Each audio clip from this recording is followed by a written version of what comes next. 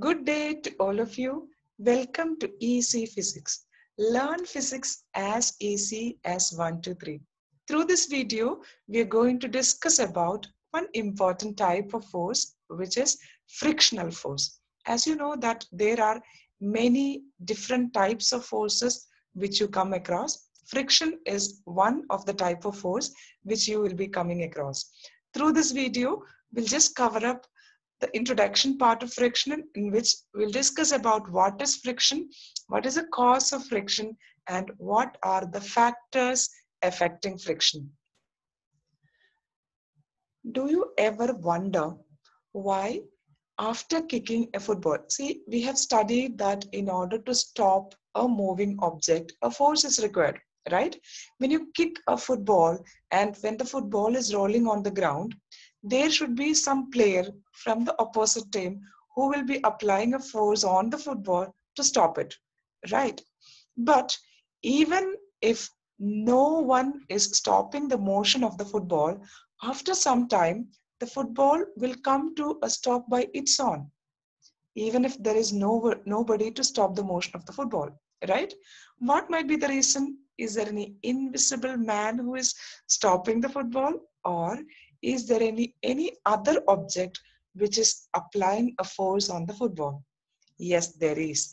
It is nothing but the opposite force applied by the ground which is stopping the motion of the football.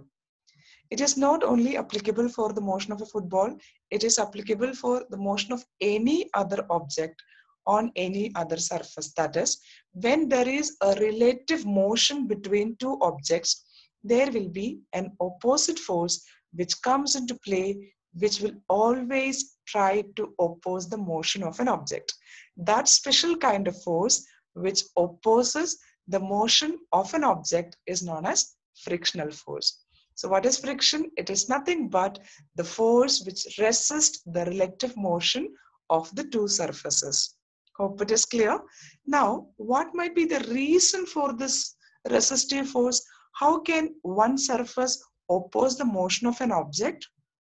For that, let us have a microscopic view of two surfaces. Suppose one load is sliding over another surface. See, the surface seems to be very plain for us with naked eyes, but when you look at the surface very closely, there will be some grooves present. There will be some irregularities on the surface.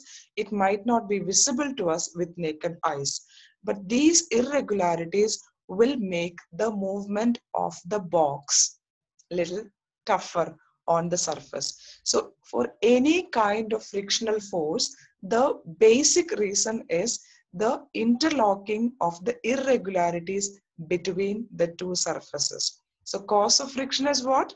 It is nothing but the interlocking of irregularities on the two surfaces in contact. Now, look at the two pictures. In one, the boy is trying to slide on a grassy field, and then the second one, the boy is trying to slide on an icy field. Which one will be easier? The boy has to apply a very huge amount of force if he wants to slide on a grassy field as compared to the icy field. What might be the reason? We'll discuss. And have you ever wondered why we fell down if you ever step into a banana peel? Mostly it happens, right? Or why is it difficult to push a heavy load as compared to a lighter load? All these are the job of friction. That there are many factors on which this friction depends. Friction means it is opposite force, right? On the first place, it depends on the nature of the surfaces in contact. Second one, it depends on the state of smoothness or roughness of the surface. Smoother surface will apply less friction as compared to rough surfaces. How hard the two surfaces press together. If the surfaces are pressed harder against the second surface, then friction also will be more.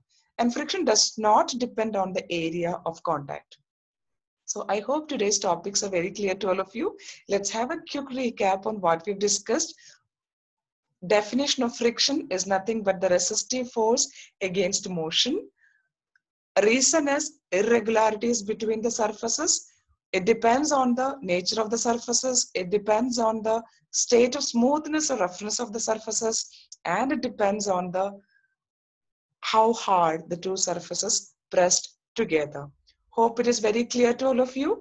If you have any doubts related to this topic of friction, please do post in the comment section so that I can address these doubts in one of the forthcoming videos. Thank you once again for watching. Keep watching the channel Easy Physics so that you can study physics as easy as 1, 2, 3. Thank you once again. Have a nice day to all of you.